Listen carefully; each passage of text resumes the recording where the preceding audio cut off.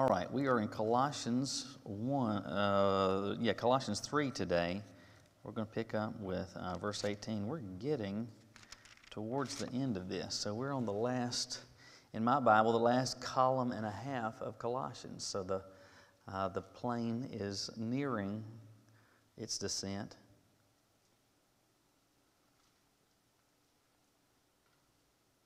Yeah, and depending on how far, well, we may finish it next week. If we don't finish it next week, certainly the following week. It just depends on how far we get today and whether you women will submit, as the Bible clearly is getting ready to tell you to do. So if you would go ahead and get your highlighters out.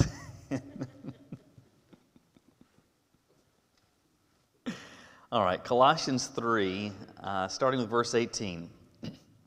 Wives, submit yourselves to your husbands as is fitting to the Lord. Husbands, love your wives and don't be bitter towards them. Children, obey your parents in everything, for this pleases the Lord.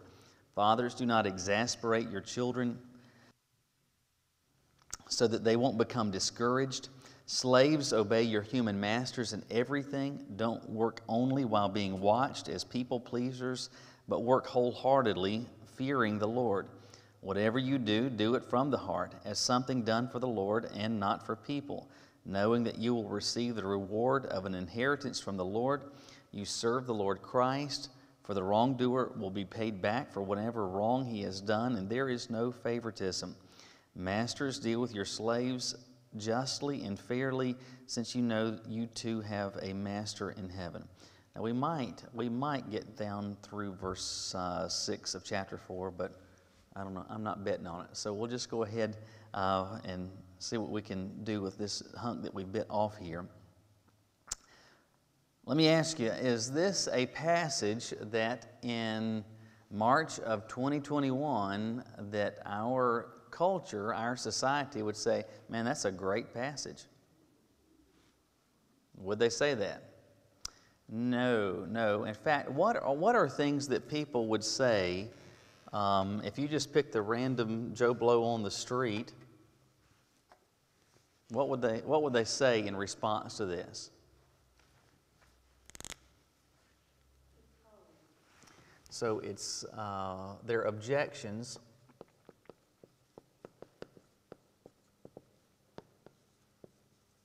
It's old.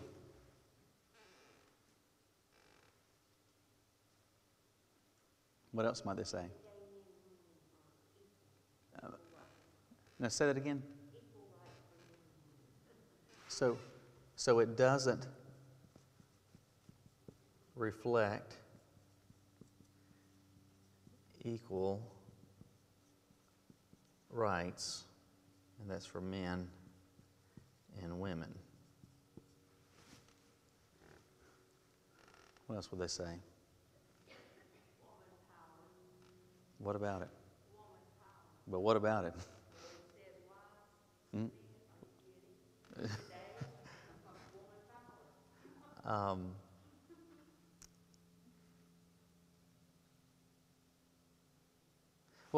And then flesh out their objection a little bit more than that. Yes, they would be saying woman power, but like why? On what basis?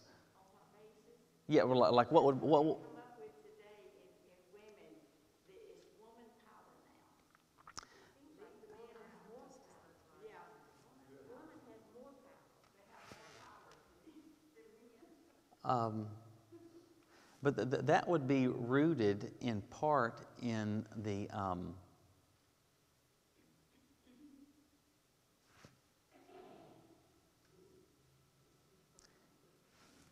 I don't want to put words in your mouth, but I want to flesh that statement out. So they would be saying woman power, or they would say that this does not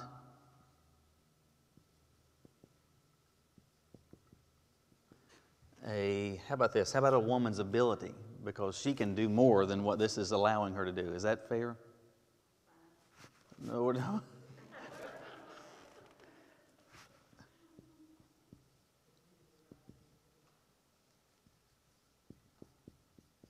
I mean, is there anything else behind that thought that you say would be part of their, specifically of that one, or another objection to what we read here?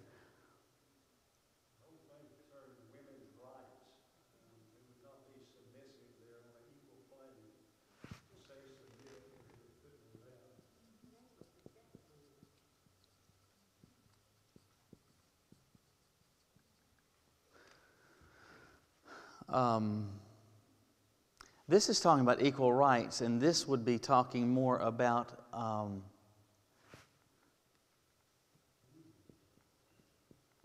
if I can put some words in your mouth, more personhood, isn't it? But and whether or not I'm correctly communicating your objections, I think we would agree that our culture would very quickly recoil against this because they would say, well, that it's not, it's suggesting a different level of rights or entitledness of men versus women, and not being on an equal plane, that somehow that women are less valuable as a person than men are, right? And of course, that's exactly what the Bible teaches, right? And so, I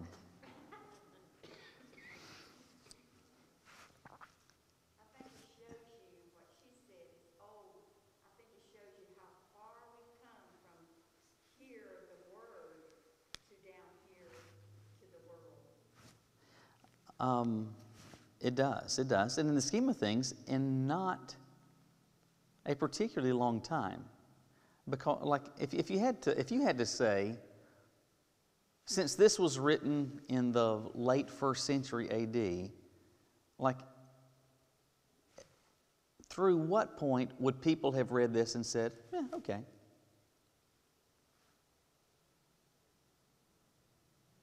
Longer than the 1st century? Second? Like, at what point would you say, historically, that it seems like things have changed culturally? 75 years to 100 years. Yeah, so up until, what's going to be your starting point? I'm thinking about my grandparents. So, give me a year. Or even, okay, 1950. So through 1950-ish.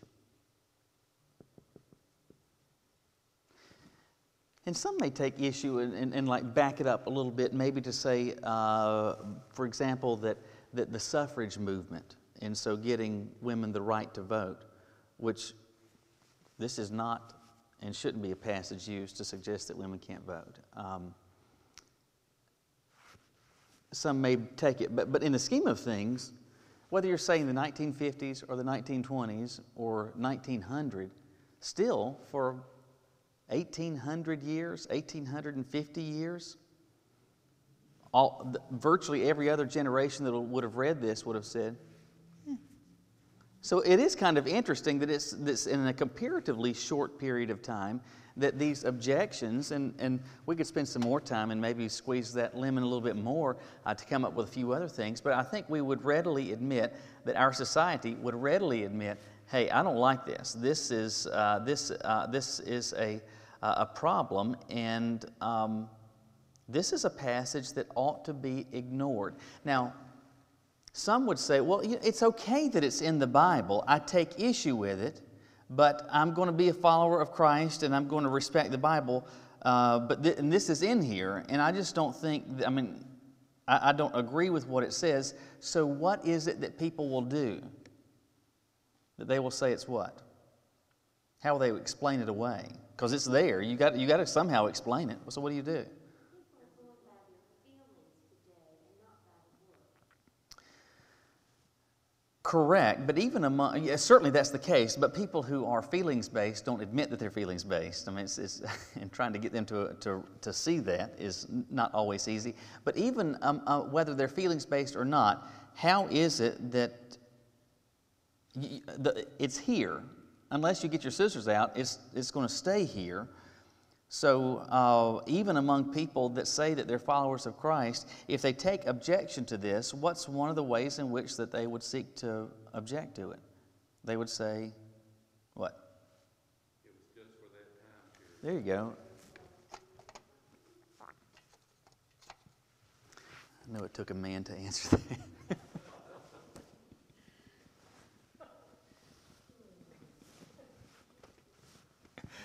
But it has to do with that it's old, and so that it is culturally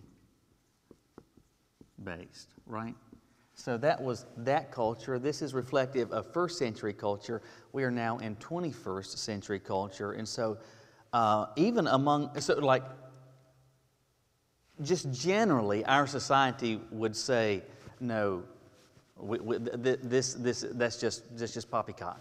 This is just some old, antiquated, patriarchal thing. That was then, and it's just kind of nonsense. It doesn't reflect equal rights. It doesn't reflect a woman's ability. It doesn't put men and women on equal plane. And so we just need to patently reject that. So our culture would say that, but even among those that are identifying as being part of the family of God and followers of Jesus, some would say, yeah, that's there, and it was okay that it's okay that it is there. We just need to look at it through the proper lens, which is to say that it's culturally based. That was then, this is now. So things are different now, and so it's okay that it says that. That just has no application for us today. All right? So here's the question. If we say that it is culturally based, and whether or not we should pay attention to this is determined by a cultural standard, let me ask you, is that a dangerous place to stand? It is, and I'll tell you why. If you're going to judge it based on a cultural standard, which cultural standard should you pick? In terms of era, is it the one right now? Is it 1970? Is it 1870? Is it 1570? And if it is right now, why now versus another? I mean, is there anything that just intrinsically makes whatever the current standard is the right one? I mean, do you see how dangerous that is? When you say, oh, it's just cultural. It's just cultural, then does that mean that we're going to look then at everything based on a completely shifting standard? So that if the Bible says something where the current culture disagrees with, we just ignore that. I mean, I hope you realize how dangerous that is. And ultimately what that does is to lead us to a place where this book which we say is an authority, in truth it becomes no authority at all. We rob it of all of its authority. And all we do is to put it in its place, which is secondary to whatever culture says. So what becomes the trump card is whatever, it's kind of where society is. And so they kind of issue what the dictates and the norms and the mores are that we should be operating under. And the Bible, that was for a different era. And so we got to pay attention to what's going on now. And if this takes issue with that, then we just disregard it. That's a dangerous place to be. And if you start doing that with Colossians 3, why can't you do that with Matthew 6? Why can't you do that with Hebrews 1? Why can't you do it with everything? I mean, in the end, this really becomes not worth the paper it's printed on. That's a dangerous place to be. Sure. Now, that being said, can we also agree that there are individuals who have used this passage inappropriately and have used it to beat people over the heads? Sure they have. I think we need to admit that. And whether it's Colossians 3 or it's Jeremiah 6 or it's Lamentations 1 or it's Matthew chapter 2, we need to deal with Scripture, with what Scripture says, to lead it to say no more and no less than what it actually says. Because we can take any passage of Scripture and weaponize it. And I think we have to admit, over time, there have been individuals that have done that, and we shouldn't defend that. So we need to make sure that we're good students of what God's Word says, and what it says, we say that's what it says. No less, no more. All right, so what does it say? I think one of the things that we need to do, though, is to as students of Scripture, we don't just look at a passage in isolation, but we think about it not just as part of a larger context in terms of what's going on around it, but even more broadly to think about the context of Scripture itself. And the principle you've heard before over and over likely is this, that you interpret Scripture through the lens of Scripture. And that seeing this particular passage in light of the bigger picture might help you see it and understand it even more clearly. All right, so stick something, the visitor card or offering envelope, stick something there real quick. I want you to flip with me over to 1 Corinthians 11 for a second.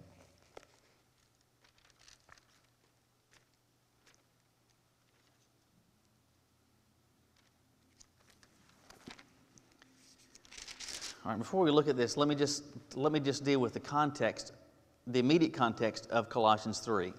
So, and we've been talking about this for weeks. I think, 8 or 9 weeks we have been working our way through Colossians. You got a group of people that know and walk with God, but there's some challenges. Some individuals have come in and are teaching some things that are out of bounds, and it's causing some within the church to get out of base or out of line doctrinally. And so you've got Paul writing to help reestablish, take them back to zero. Let's get our foundation right again. Let's understand and get straight in our minds what it is that we believe about Jesus, who He is, what He has done. Let's get straight about that. So he's causing order to come into play with what we believe about Jesus and what we believe that He's done for us, what we believe to be true about ourselves. And as this letter winds down, Paul is also interested in how living out as a follower of Jesus looks like in terms of human relationships. And he starts with those that are closest to us. So we start with marital relationships, and then we work our way out. All right? So that's the immediate context of Colossians 3. Let's think about the context more broadly, biblically, as to what the Bible teaches on some of these issues. And I promise you, I mean, there's a number of passages. We could hang out in Ephesians for a while, but I just want to look at this particular one because it's going to get some things on the table for us to think about. So 1 Corinthians 11, verse 3, Paul says this, "I want you to know that Christ is the head of every man, and the man is the head of the woman, and God is the head of Christ." Again, is this a passage that our culture would love? Yeah, probably not so much. All right, skip down to verse 8. "For man did not come from woman, but woman came from man. Neither was man created for the sake of woman, but woman for the sake of man. This is why a woman should have a symbol of authority on her head, because the angels in the Lord, however, woman is not independent of man, and man is not independent of woman. For just as woman came from man, so man comes through woman, and all things come from God." Now, our culture would probably like verse 11, that women and men aren't independent, that woman came from man, but man comes through woman. Kind of puts us, there's a sense in it of equality there. All right. Let me just give you a couple of thoughts here that I believe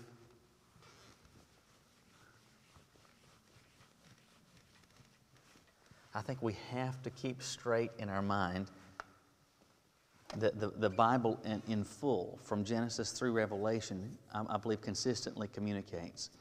And the first is this, that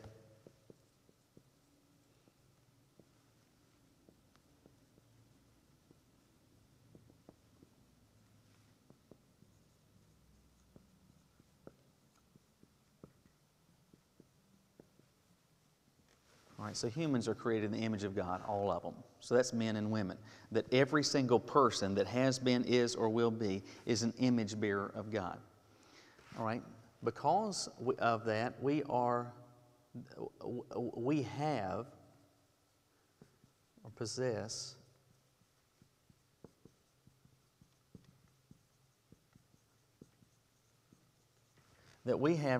intrinsic worth or value. What does intrinsic mean?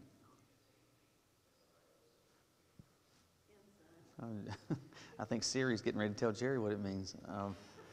I'm sorry, what does intrinsic mean?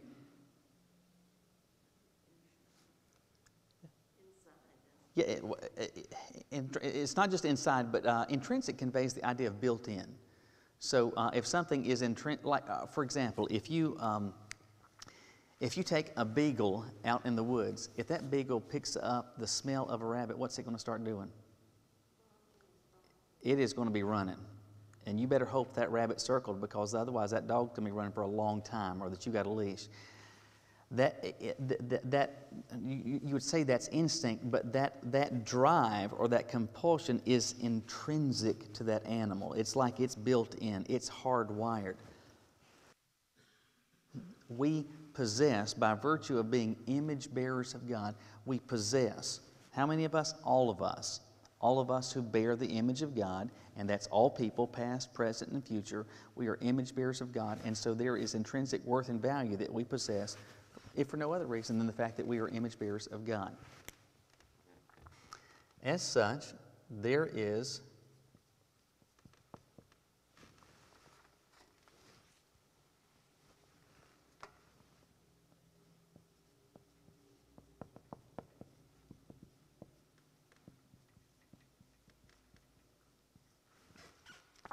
equality in value or worth.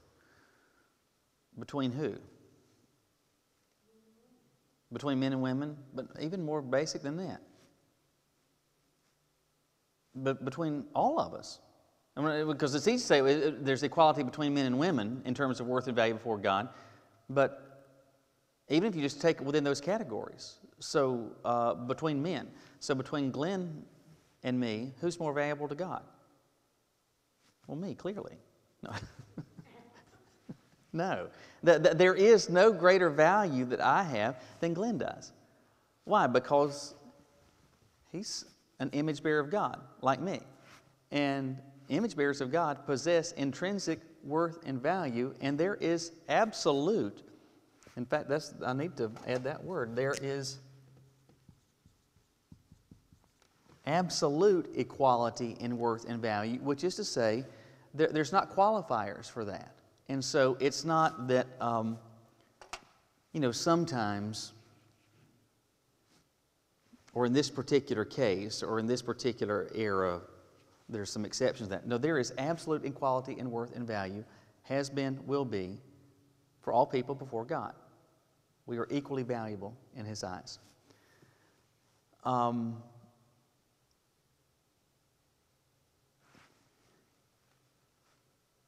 Some might say, well, let me ask you this. You may like that statement, that there is absolute equality in value and worth, but let me phrase it this way. Who's more valuable to God, me or Billy Graham? I mean, you may not want to readily admit it, but I've got to think there's a part that would say, well, it's Billy Graham, and it's just Michael.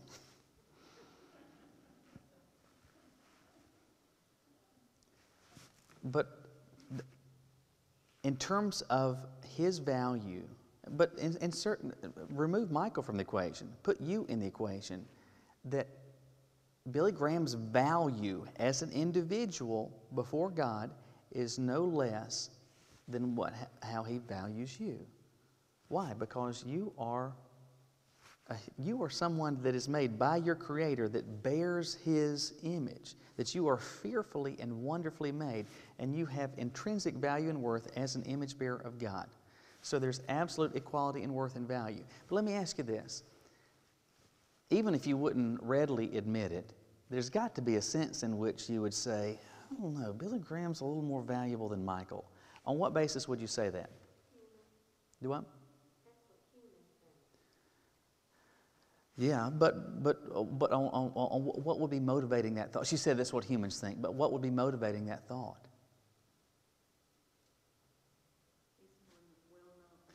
He's more well known. He has impacted a lot more people. I mean, he'll speak, or will have spoken in one crusade to more people than I will likely ever have in my entire lifetime. Put them all together to be able to address. But does that speak to his value as a person, or does that speak to more of a difference in what? It speaks to a difference in function.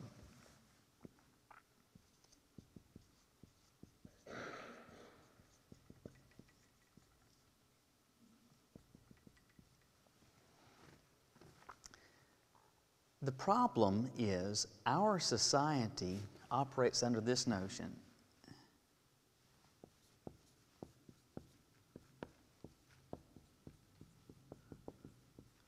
that your worth and your value is determined by what you do. And if someone has a function that is deemed to be of greater value, then that person is of greater value. But I believe the principle that we get from Scripture is that there is absolute equality in worth and value between people regardless of their function. And absolutely that's true between men and women, but it's true even between men and women, and teenagers and teenagers. Pick whatever classification that you want. Because function has to do with task. And here's the question. Does the one, or has the one who has made us, does he intend for all of us to perform the same task? He doesn't. Remove gender from the equation for a minute. In the life of the church, does he call us all to the same task? Can you think of some Bible verses that speak to this?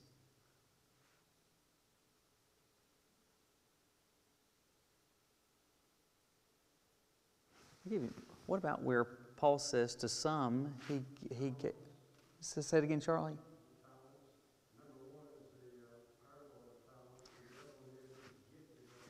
All right, so there's difference.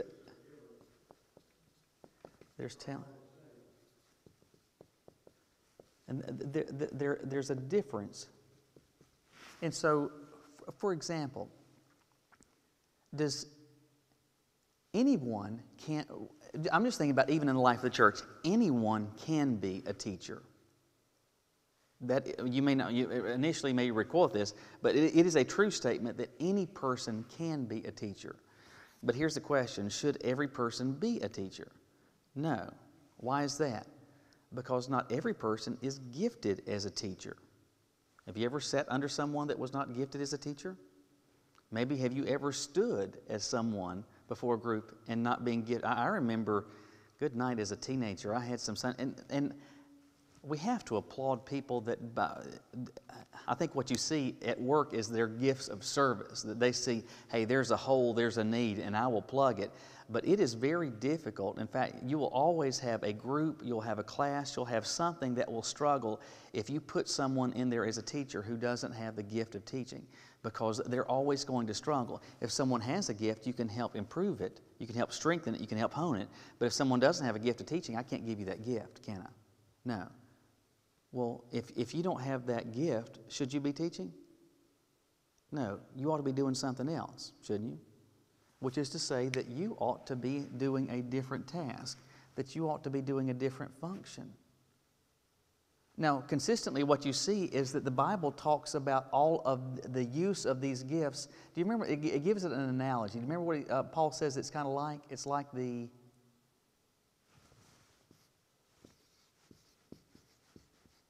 like the body, isn't it? And how many parts of the body are important? They're all important, because without any of them, the body is incomplete. They do different things. I mean, you may not like being an elbow, but I mean, without that elbow, that arm doesn't do a whole lot, does it? I mean, that thumb can't do a whole lot without that elbow to reach up, and without that thumb, you can't hitchhike, right? I mean, you just be waving at people. Well, if you don't have that elbow in that thumb, you'd be... Exactly how that works. So all of the parts are important. They are all valuable, but they have difference in function. That's true of people, period. It's true of people within the church, that there is difference in function, but there is equality. It takes all of us. It takes all of those gifts. It takes all of those talents. And even though they are different, there is difference in function. There is equity in value. Now, to go back to the specific things that he's talking about here relative to gender, there is, I believe, from the beginning of the story. I mean, so all the way back to Genesis, there is some difference in function that, well, in fact, let me ask you this. When God, before I get to that, All right, so to Charlie's point about the gifts and the talents,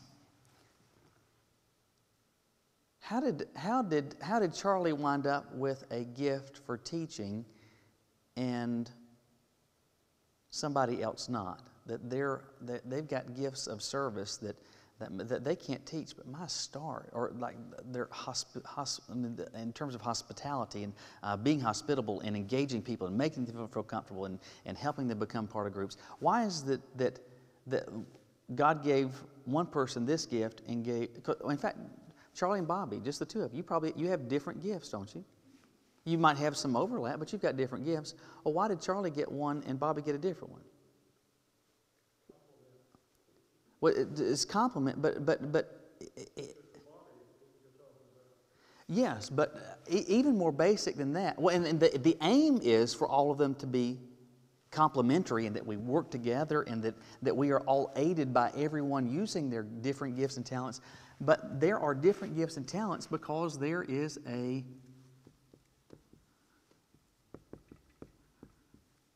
there's a plan at work that because God is God and He gets to be in charge, He's decided, you know what, I want to use Charlie in this particular way, and so I'm going to give him this gift, and I intend on him using his gift because that's a part of the plan. But I'm going to give Bobby this particular gift, and it's different than the one that Charlie has, but that's a part of the plan because I have a different facet of the work that I want her to do. And Michael's going to have a different gift than them because God has a different plan for me and how He's wanting to use me. And so there is a plan at work. It's easy to think about that in the life of the church, but it's also true that it goes down to the most basic relationships between men and women. That there are different plans that God has for men and women. Should there be a problem in accepting that thought? There shouldn't be. Because out of the gate, what is these, going all the way back to Genesis 3, the most striking difference in plan has to do with what? That God has a very different plan for women than men based on what? On children. Because I don't care what the left says in this country, men cannot have babies. Men can act like babies. Men can have bellies where we appear pregnant. But men cannot have babies. They simply can't. Well, why is that? Well, that's not right. In fact, honestly, isn't that what the left is essentially telling us today? That's not right. In fact, I don't even know if you saw this ad.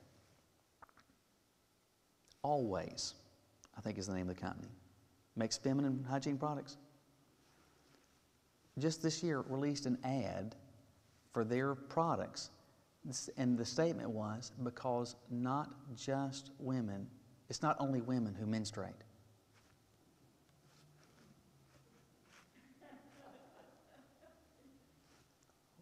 Seriously? What? I'm not making this stuff up. But all the way back to the beginning of the story, there are things that women can do that men can't do. The chief among them is this whole childbirthing, being pregnant and having this child grow within your body and delivering that child. That is a difference in function. Why did God decide? I don't know. That's beyond my pay grade, but what seems pretty clear is that there is a plan at work that involves some differences. The problem is this: our society and culture tells us if there is a difference in function that there is a discrepancy in value. The problem is that is not true. The reason is because every person comes into this world created in the image of God and intrinsically has worth and value as an image bearer of God. And there is absolute value and intrinsic value and worth in all people, men and women, teachers and preachers and servants, and whatever your category that you want to pick. There is equality in value and worth because my value is not determined by my function. My value is determined by the one whose image I am made in. If you can get that thought, if you get that as the foundation, when you come to Colossians chapter 3, those statements aren't nearly as troubling, are they? Let me make we are not going to get anywhere near where I thought we would get today. It's all your fault.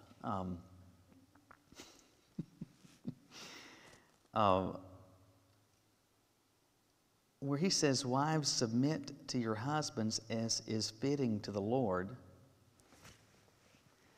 This call to submission, I think you have to realize, if this is the framework that we're and the foundation level that we're starting with, then you have to say out of the gate, whatever this is saying is not communicating that between men and women, between husbands and wives, there is a difference in value or worth.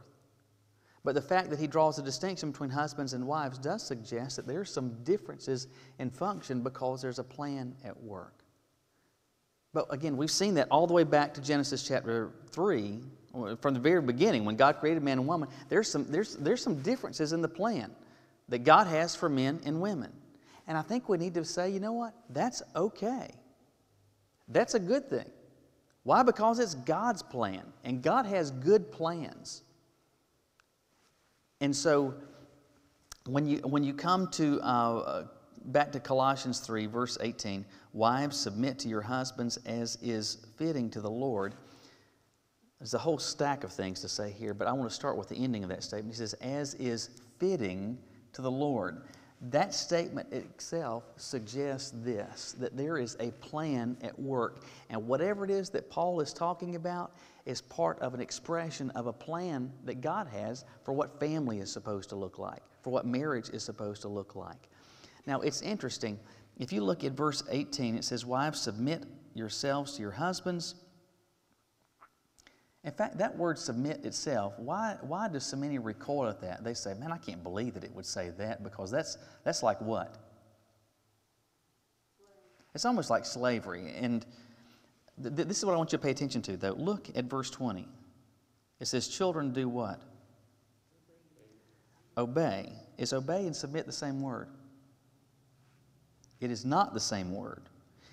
What I want you to understand is that the call to submission is not a call to obedience.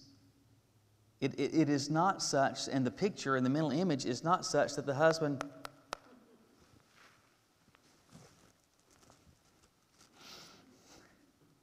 but you ought to try it. I mean, see if it works. If it works, good for you. If it doesn't, I'll be glad to help your wife with your funeral. So,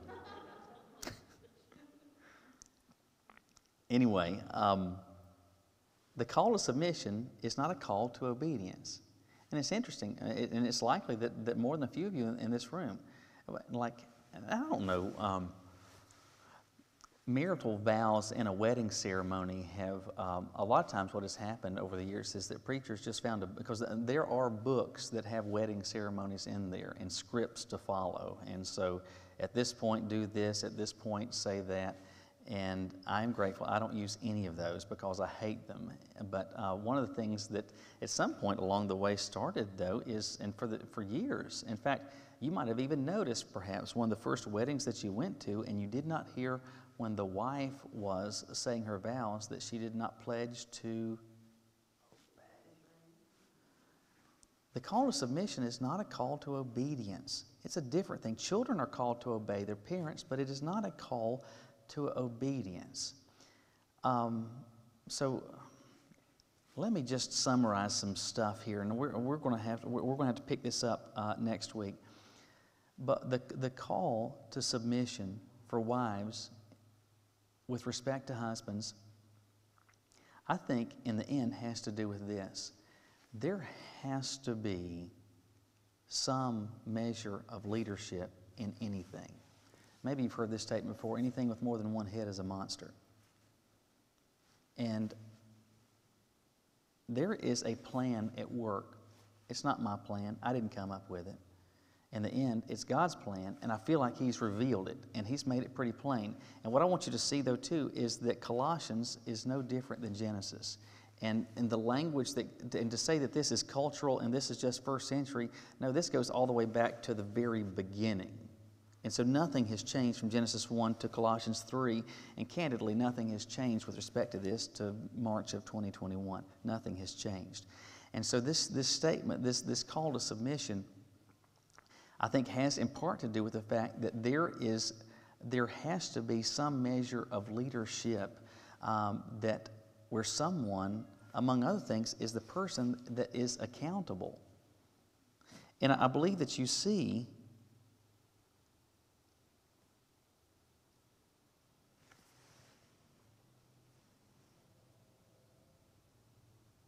this in part down in verse 24 and 25. And in those verses, you're seeing this language that God holds individuals accountable. And I really believe that one of these days I'm going to stand before the Lord, and as I stand before Him, it will be of concern the type of person that I was and the life that I lived. But I believe among the other things that I'm going to be held to account, though, is for the type of husband that I was, the type of father that I was, and what was going on in terms of the direction of my family and the extent to which I impacted that for Christ's sake. I believe I am going to be held to account for that in ways that my wife will not be. And I believe that this call to submission is not a call to do anything other than to grant to your spouse the freedom to fulfill the role that God has called them to do. It is not a suggestion, and there's no implication that there is some inferiority that women have that makes them incapable of leadership. It's not saying that you're not smart enough, that you're not capable enough, that you can't do enough jumping jacks or whatever it is that makes you incapable of this. Rather, it goes back to this. It's a plan, and I think we have to remember this. It's God's plan that's at work. And whether or not people like it, God is going to be holding people to account for the plan and the instructions that He's provided. And that includes even what our marriages look like. And so this call to submission is not one where you just, yes, sir. Yes, sir. Oh, as you wish. That's not what it's not to suggest that you're not partners in life and partners in parenting and that you don't make joint decisions, that you don't talk to, but at the end of the day, someone is going to be held accountable. And the biblical call, I believe, is for the wife to say, you know what, my husband is going to answer to the Lord for this, and I'm going to grant him the freedom. I am going to choose to yield to that leadership because God's going to hold him to account for that. Does that make sense?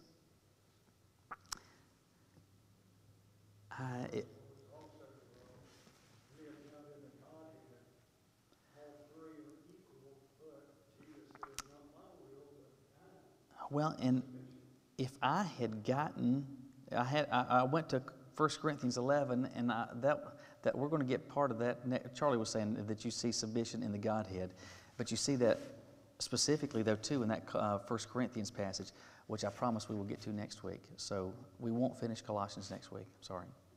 But it's all your fault. If you women would submit, we could just... Thank you for being here, and just remember, if you think these resources could be of help to someone, they live on our website under ministry resources. If you miss a week and want to stay up to date, you can find those there as well. But it's good to see you, and I hope sincerely it feels like we are inching back towards normalcy. And my hope is that you will think about some folks that you could invite as well to say, hey, why don't you be a part of this with me? And I hope that you will do that because you find this to be a meaningful time. So let me pray for us and we'll go. Lord, thank you for letting us spend some time delving into this passage this morning. I pray that I have been faithful to what you have said, and if there is something I have said in error, that your Holy Spirit might teach in ways and correct in ways that I might have screwed up. But I've sincerely tried to be faithful to what you have said, and I pray that we leave here having reminded ourselves of the very simple fact that there is a plan that you have that precedes us. In fact, it precedes the world. And you have plans which involve purposes and functions that we need to take seriously. After all, as the hymn says, this is my Father's world, which tells us you're in charge. I pray, God, that we might consistently act like we know that's true. That's our prayer, and we ask this in Jesus' name. Amen.